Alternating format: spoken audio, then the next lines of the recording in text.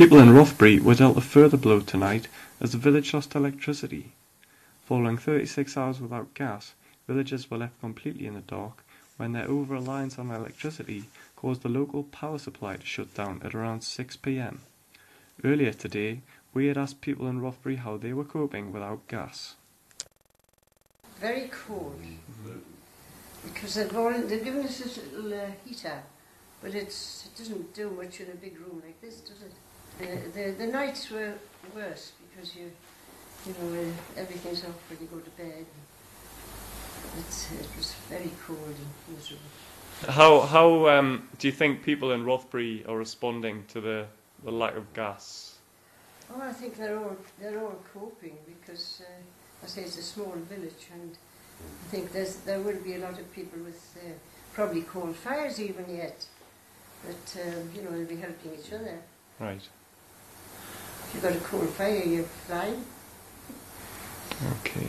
So you just hope the gas comes on as soon as possible? Yes. Yes. It should be on by this evening, I think. Right. So how have you been affected then?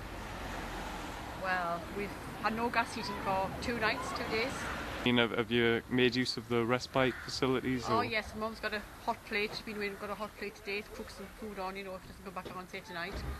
And we've got some heaters for the rooms, So, I mean, how do you think kind of Rothbury's reacting to this situation? I think very well, considering really, Okay, so you just hope it's back on as soon as possible? Hope so, yes. Okay.